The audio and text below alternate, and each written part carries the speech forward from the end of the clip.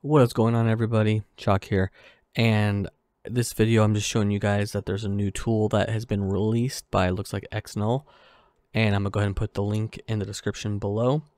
This tool is gonna help you guys fix your servers if you guys are transferring from Windows to Linux, Linux to Windows, Windows to Windows, single player to a multiplayer server, or a multiplayer to a single player server.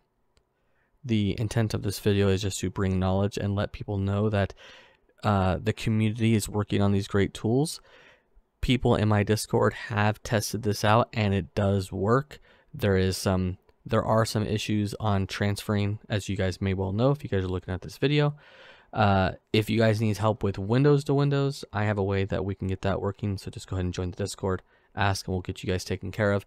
All the rest of them, go ahead and use this tool, this free tool that's on this link that I'm going to share, and it does work.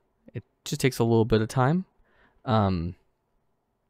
Yeah, that's pretty much it. I'm just, again, making this video to bring knowledge.